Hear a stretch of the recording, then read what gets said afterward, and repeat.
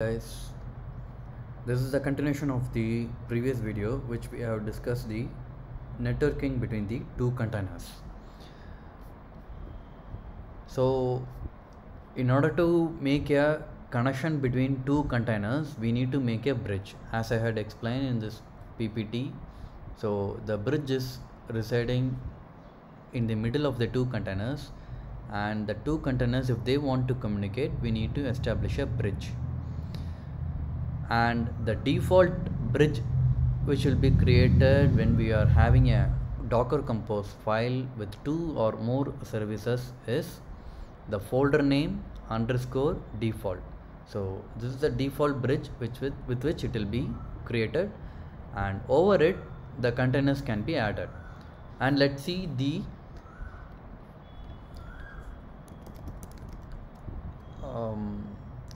command how to connect, or how to when the default bridge is connected, how to make the containers available in that network. So when we put docker network ls, the default network created is GraphQL underscore default. So how do we add the two containers which we have created if it is not there in this? Say like I have inspected this container, this network, and then I am not having any containers in it, and I can't establish connection between it. How can I do that? So there is a command called that docker network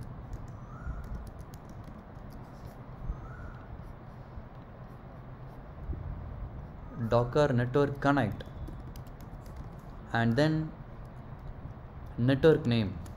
So what network? So here it is like GraphQL underscore default, and the container name.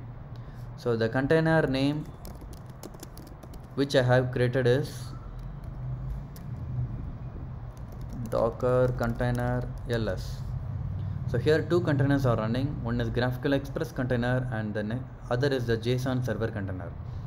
So instead of this container name, you have to give this GraphQL Express container, and in the next command you need to retype docker network connect GraphQL underscore default space JSON-server underscore container. So when you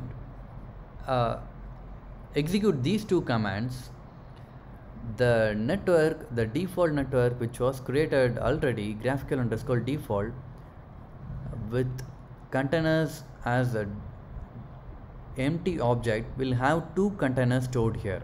If the containers are not there, I am saying. So with this command, docker network connect command, we are actually establishing the bridge between these two containers, and from which what I can do is I can take the container name. Say this GraphQL Express container needs to communicate, it needs to do an API request to this JSON server underscore container.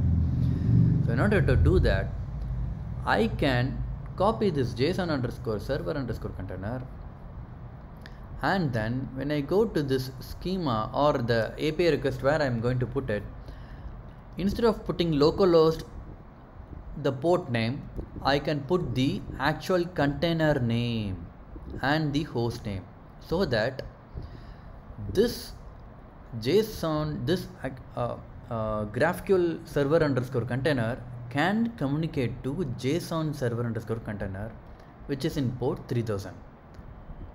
So this is how the connection has been made. Hope you understood.